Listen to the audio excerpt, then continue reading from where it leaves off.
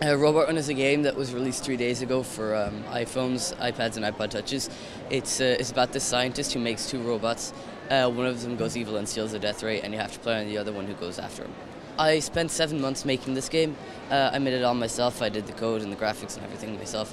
Previously, I've made two other games called PizzaBot and PizzaBot Seasonings. They were both #1 hits in 2011. It took me a long time, but I think it's worth it. It's turned out very well. The game's gone through 3 redesigns in both graphics and code, and yeah, it's a totally different game from when it started off, but it's turned out very well.